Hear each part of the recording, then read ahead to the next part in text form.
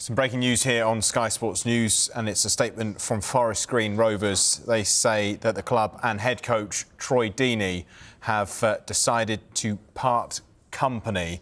This is what Dale Vince, the chairman of Forest Green Rovers, has had to say. These are decisions that nobody likes to make, but we have acted this way to give Forest Green Rovers the best possible chance of improving results and climbing the league table. We wish Troy all the best for the future and thank him for his efforts. Yeah, this comes after, of course, Deeney has been in the news a fair amount in the last couple of days after criticising his players publicly after that defeat by Harrogate. He did apologise for the criticism that he put on his players and said he allowed his emotions to get the better of him.